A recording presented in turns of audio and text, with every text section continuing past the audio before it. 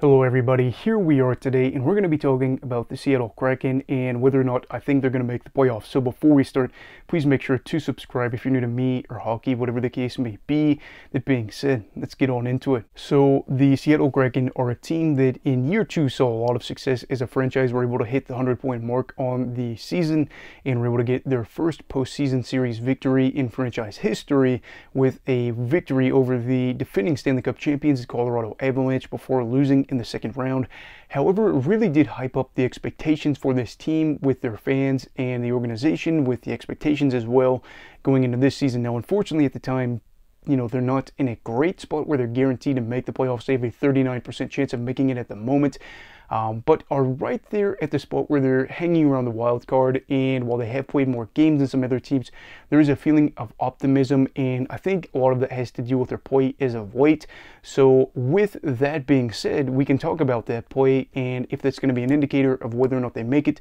So they've a 6-game win streak, and over their past 10 games they've not lost in regulation. So the last time they lost in regulation was December 10th against the Minnesota Wild. They lost 3-0.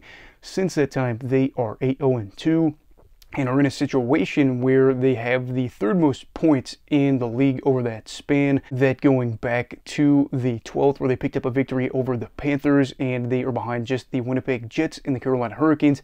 However, they have the best points percentage during this run, and they have 18 out of a possible 20 points. So not too shabby there, and something that we're seeing this team do really well with. That being said, are there some things that are concerning for this team, and what exactly would those things be? And or is there some things going right during this 10-game stretch?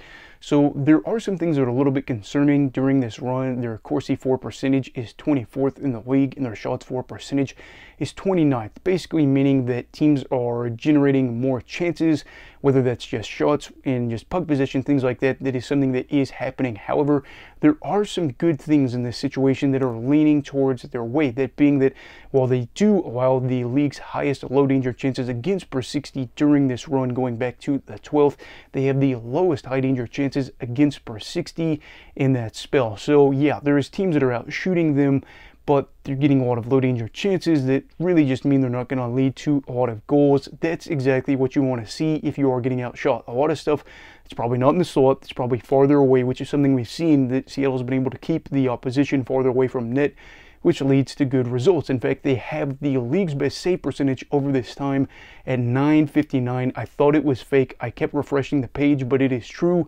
Since December 12th, they have the league's best save percentage and something that looks like a video game almost. And their goalie, Joey Decord, is somebody that you would have to say factors into all this. He does have a negative goal saved above average total during this run, but I'm going to ignore that mainly due to the fact that it's probably tied to Seattle's great defensive play.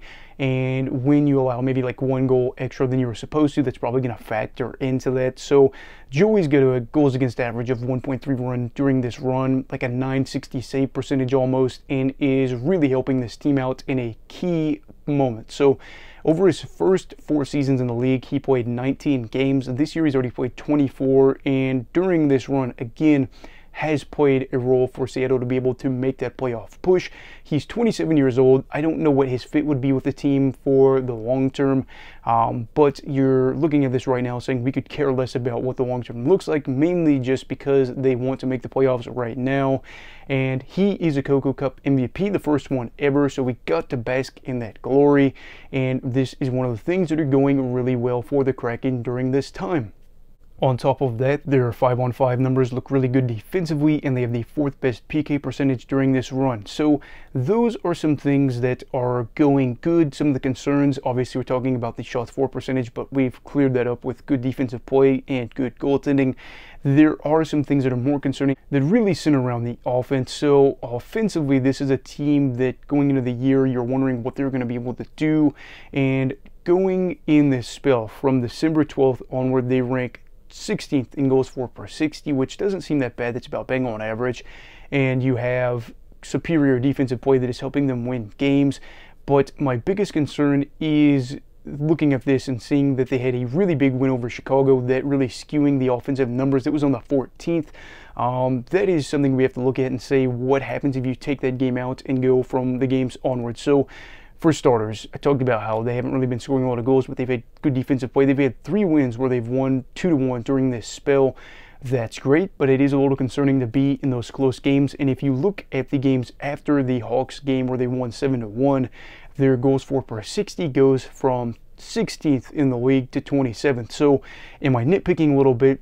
Yes, but at the same time, with such a small sample of games, we do need to look at this and say that is definitely going to skew the numbers. So offensively, they are still struggling despite the fact that they are able to help out their goalie and make his night a little bit easier in terms of those quality chances. But the good news is they're picking up wins. And during this run, Vince Dunn, a guy that they signed to a long-term deal, has led the team in points, 11 points over 10 games. So a defenseman averaging over a point per game, you love to see that. However, you're looking at this as a situation where Dunn realistically could lead the team in points by the end of the year, which isn't in and of itself a problem. We have seen teams before have defensemen that are going to lead the team in points, and there are some really, really good offensive defensemen in the league right now, so that is not a massive concern to me. However, I look at the Seattle side and you see some names like Jared McCann and Matty Beniers that you're maybe hoping a little bit more for, that haven't been able to do maybe as much as you'd like, and you start to wonder a little bit, if this team didn't make it, would you say that it was okay that Dunn ended up leading the team offensively in points? I would say probably not, whereas let's say Cale Makar went out and led the Avs in points, you're probably going to be okay with it because the Avalanche are going to make the playoffs and have a good chance of making a run. Is he going to lead the points for the Avs? Probably not, because there is McKinnon, but the point remains, Makar could do that. You could have a guy like Carlson do that on the Pens, and if they made the playoffs, it wouldn't be as big of a deal because you still see that offensive potential with guys like Crosby. But for Seattle, you're seeing some guys like McCann that scored 40 goals last year maybe not be able to do what he did last season in terms of simple stats, and Beniers is even talked about during interviews, hoping that he could do more to help out the team, as the offense needs to get going right now. So with all that being said, do I think this is a playoff team? I want to say yes, but I'm leaning towards no, simply because Vegas, Vancouver, LA in their division, they're going to probably claim the top 3 spots. Then you have a situation where you have to make the wild card. Edmonton, when I did a video over them recently, had won 14 out of their 17 games, had been scoring a lot of goals, hadn't been allowing a lot of goals, had just thrived on the power play, had thrived on the PK, had thrived at 5-on-5. All around, just seemed to be having a good time. Connor McDavid just on absolute fire. 5 players averaging over a point per game. They look like they're probably going to claim a spot. Then you would have some situations where you're looking at maybe a team like Nashville getting over them. I don't think it's entirely impossible. However, I look at this run that the Kraken have been on, and they are still outside of a playoff spot despite going 8-0-2 over this 10-game run, and they have more games played than some other teams, which is a big concern. You can play good defensive hockey and win these games, but can you expect realistically to keep winning 2-1 games? Maybe you can, and maybe they'll be able to prove me wrong. However, unless they are able to start scoring goals, I think that while they may get good defensive play, they could falter down the stretch and miss out on the playoffs, which I don't want them to do because I really found it enjoyable when they were made in last year. But we're going to see, because I do think some guys that maybe aren't key roles offensively or more defensive value players are getting a lot of minutes, and that's okay. But we could be looking at Seattle going into the offseason and saying, what do they need to do to be able to improve? That very well could be them going out and trying to find some more offensively gifted players, or players that could help out some of the other guys on this roster and make it a better team offensively. That way they could go out there and make the playoffs. But I will say, again, with LA and Vegas, especially where you start to believe more that they're going to be good teams in the future. Vegas, we already knew it was going to be a good team. LA, you'd have to imagine they're probably going to, again, keep making the playoffs. That really only leaves one other spot. Is Vancouver going to be good next season, assuming that they make the playoffs this year? And where does that leave them in terms of the wildcard standing? So Seattle has a lot to figure out. However, I will say, if you're a fan of this team, do not be disheartened. And again, watch this team because they are near the playoffs. So if they make it, I'm going to be happy. If they don't, it may not be by that much. But anyway, what are your thoughts on the Seattle Kraken? Do you think they're going to make the playoffs, or do you think that they're going to miss the playoffs? Let me know down below in the comments. Also, please make sure to like this video if you enjoyed it. Subscribe if you're new.